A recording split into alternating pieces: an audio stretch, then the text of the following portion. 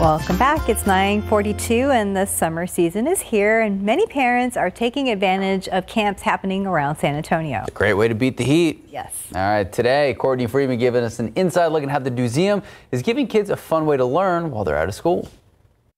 Located just a few minutes north of downtown San Antonio, the DoSeum is no ordinary museum. We have about 70,000 square feet of indoor and outdoor space with hundreds of interactive exhibits, and it's all rooted in joyful learning. It's open year-round for anyone to attend, but also hosts summer camps when kids are out of school and parents have to work. Their summer camps run from the beginning of June all the way to the middle of August for kids ages 3 to 11. The camps focus on science, technology, engineering, and math. Our topics are very wide-ranging, and we always really challenge ourselves when we're developing the camps to come up with something truly unique for the city. But on top of STEM learning, the DoSeum also places a large focus on arts and literacy. They have camps focusing on graffiti art, making comic books, and creating mini art galleries. All of our programs are developed using current educational frameworks. If you enroll your child in the program, you'll need to send them with some snacks and a lunch. And since the camp does take place both inside and outside,